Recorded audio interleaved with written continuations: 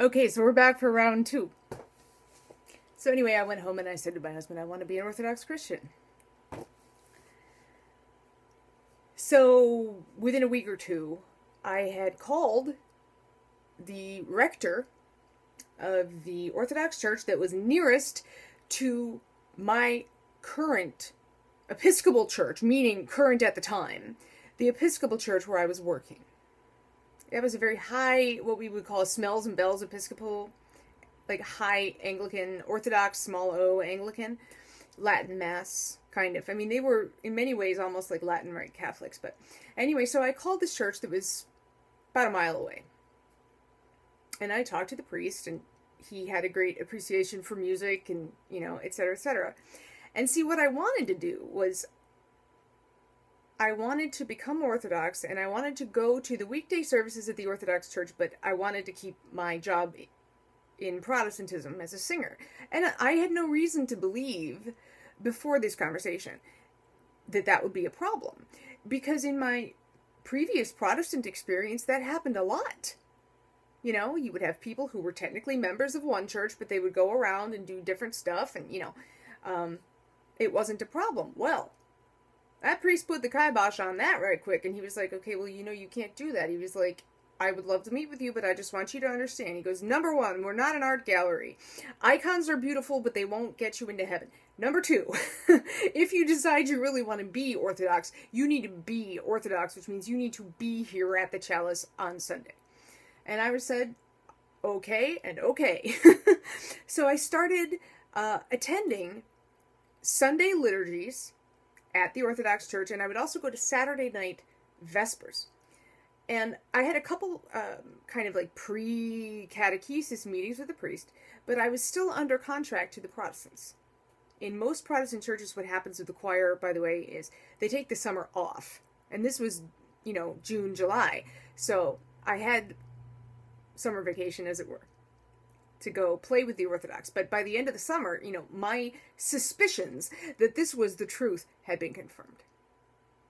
I spent the summer praying and singing and reading, and I realized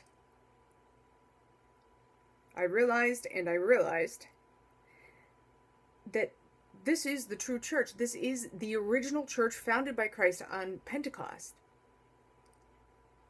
It is Roman Catholicism without additions, and Protestantism without the subtractions. It is the church that has existed since Christ founded it.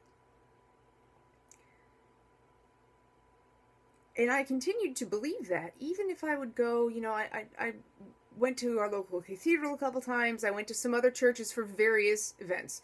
And I heard a bunch of different choirs, and some of them were awful. Which for a musician is a good litmus test. Because I wanted to be there. And I found myself able to pray even when the choir was just abysmal. So that told me I am not simply attracted to the beauty of the icons, or the beauty, the smell, the fragrance, the aroma of the incense. I'm not attracted just to the music. I'm attracted to the theology because it points to God. Okay. So for the next September through late May or early June, whenever Western Pentecost was, I was going to the Orthodox church on Saturdays for Vespers, and I was going to an Episcopal church on Sunday morning to do my job. And that was really, really hard, but it was useful because I learned, again, confirmed, that there is no comparison on any level. The history checks out. The people actually believe what they're praying. And the people know what they believe. I will never forget, after my first Divine Liturgy at my church, St. Mark's, which is the church I now go to. It's the same church I was chrismated at which I was chrismated. I went downstairs for coffee hour, and I met the woman who is now my godmother. And so she and I were chatting a little bit. And in the course of our conversation, she brought up the 12 great feasts. Christmas, Theophany, which is like Epiphany, the Annunciation, to the Theotokos to the Virgin Mary. Of course, there's Pascha, there's Pentecost, there's the Holy Apostles, there's or Saints Peter and Paul, sorry. Is that one of the 12 great feasts? Total brain fart. Anyway, Dormition of the Theotokos, the Nativity of the Theotokos, etc., etc. The 12 big Wanga Wangas. And yes, I know, Pascha isn't one of them. Pascha is the Feast of Feasts above them. Okay, but do you see what I'm saying? She was rattling off not only their names, but the dates, and how they related to one another, and why they were important. And I just went, I think I literally made that face. I just went, I have never met someone who actually knew that much. And then as I met more people, I realized Orthodox people know this stuff. Orthodox people know their faith, and they're unashamed of it. They're not going to go beat down your door and try to get you to come to church, but they know what correct doctrine is. They know why it's correct. And they are able to explain it, usually pretty well. At least she was. So that was also impressive to me. Because, there's no room in life for hypocrisy, really. You can fool everyone else, but you can't fool God. So I had begun to realize that. And I had to begin to realize that, by quitting my job, by changing my religion, I was going to have to explain to people, okay, well, I'm going to be Orthodox now, and the reason that I can no longer work here at your church is because I'm going to be at the Orthodox church on Sunday, and of course people would ask me, well, why can't you be both? And then, are you implying that the Orthodox church is truer than our church? I'm not implying it. I said, I'm not implying it, I'm telling you. But in a less confrontational way. But the point is that even growing up, what was, I don't want to say taught to me, but the environment in which I grew up, both at home and at the various churches, was, we worship this way, the church down the road does it this way, but they're both equally valid, and it's rude to believe otherwise, or it's arrogant to believe otherwise. Well, not so much, not really, no. Not for me as a catechumen, or as a future catechumen.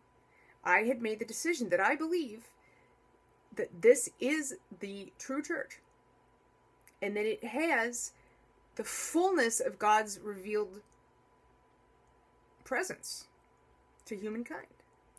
And so because I believe that, I am obligated, joyfully obligated, to become a sacramental participant in that. So fortunately, I was able to keep most of those conversations fairly, civil. I don't like offending people. I didn't want to offend people. I didn't want to hurt people's feelings. I didn't want them to think that I was somehow mad at them and I was leaving because of that. But that was difficult. Very, very difficult. Kind of difficult to tell my parents, too. Especially my dad. My dad was not happy initially, because he kind of, I don't know if he still venerates Martin Luther, but he did. It was hardcore. So we actually didn't speak for 3 or 4 months once, because he was upset at my objections to some of Luther's thought. But I remember the most joyful day when I finally was officially free of the Episcopal Church, and I showed up at St. Mark's, my church. And I no longer had to have one foot in two oceans. And I remember just standing there, and I wasn't singing with the choir very much at that point, because I was new. And I just remember hearing them launch into Bless the Lord, O my soul, in tone 1. Bless the Lord, O my soul, blessed art thou, O Lord. It's at the beginning of the Sunday Divine Liturgy on most days. And I was just so joyful. I felt so light. Because I was no longer living in hypocrisy like that. I now was on the road officially to becoming a member of the church.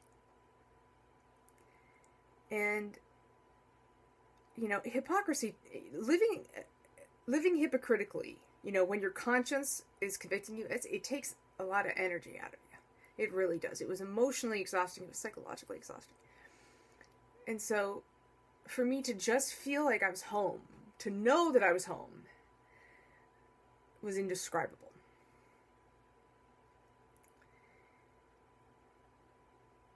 That was about 8 years ago. I was chrismated on, that means received into the church officially by the anointing of the oil. I was baptized as an infant in the name of the Father, Son, and Holy Spirit, so I did not need to be rebaptized. Some Orthodox do rebaptize, but my priest at the time didn't. So, it's been about 8 years, and since then,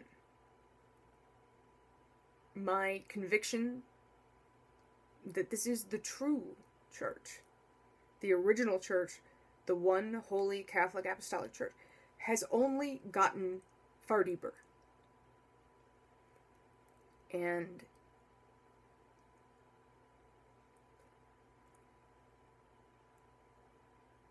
I think the best advice I could give someone who is even mildly curious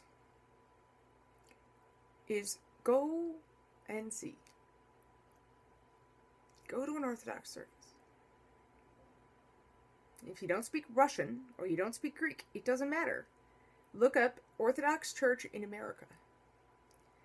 All of our services are in English. Because it's very important that the services be in a language that people can understand.